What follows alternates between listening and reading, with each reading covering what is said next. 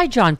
Oh, hi, John Fugelsang. Is that your little church you want to put in my little steeple? Oh, God. Oh, my. Oh, my. Oh, it's too early. Oh, but it's not. Hello from the New York Bureau, kids.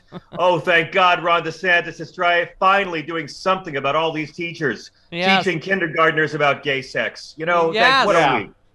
What a week. My child was taught about lube and glory holes, and Ron DeSantis stopped it. You tweeted, "Don't say gay won't protect gay kids from anti-LGBT abuse, but it will protect straight kids from having to learn anti-LGBT abuse is wrong." Thank you. That sums up the whole thing, doesn't it? The whole thing's a fraud. It's all fake. It does nothing to stop grooming. Last night I had a caller. We're going to put this on the new podcast. And I had to ask this guy. He was in Florida. He was there for the signing, and he was trying to defend the law. And I kept saying to him, I asked 10 times, who is being hurt that this law helps? What societal problems does this law prevent? And he couldn't answer. The vagueness is the point. The meanness is the point. And the worst thing about this evil law in Florida is it borrows from the Idaho and Texas and Missouri abortion laws. More or less, it's not don't say gay. You can say gay, but every insane, inbred patriot is allowed to sue you for saying gay. Yeah. And that's the whole scam behind it. I just like how many times we've had to say gay in talking about this law already. So, you know. How about Ron DeSantis? He doesn't say gay. Go ahead. You go ahead. Say gay. Say gay. Say gay. I mean, my God, here's Ron DeSantis' problem. He's a president trapped in a crappy governor's body, but he identifies as a president. And if only somehow he could transition into being president by being as mean to gay people as he possibly can. You know, I love when you bitch slap us with the Bible. You just tweeted, nobody hates like a Christian who's just been told his hate isn't Christian. Right? Yeah. Well, there's nothing Christian about the law. There's nothing Christian about being mean to trans people and trans children. And the law helps nobody. I mean, it's so sinister. And you once again remind us, remember, they've arrested more Republican men in public restrooms than they have trans women, but that's no excuse to demonize and fear all Republican men.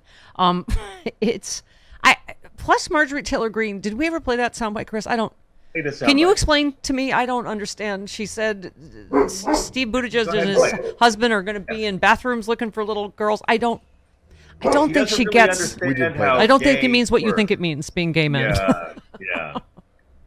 But it's all about pushing more stereotypes that it's gay people who are interfering with children. And every society that has ever kept records will show the overwhelming majority of pedophiles are always heterosexual identified men in every culture, every continent.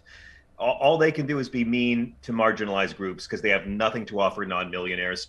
That's the Republican game. Yeah, exactly. You tweeted, "I get pleasure from the suffering of people who don't know the meaning of Schadenfreude." John, I just feel like that's mean. That's, yeah. Okay.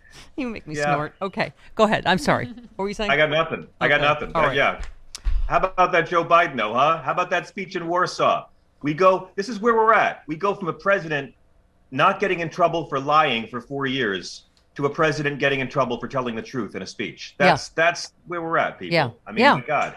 Yeah, Joe Biden, it's a gaffe telling the truth. Where's the lie that Putin is a butcher and that he should not be in power? Like, he didn't say we're going to take him out or it's regime changes. Anyway. No, didn't say regime change, but yeah, I mean, that's a gaffe is when you tell the truth. But I'd rather have a president who tells gaffes than a president who lies all the time and has gaffes. You know, it's like, I'll take old Joe Biden. It's fine.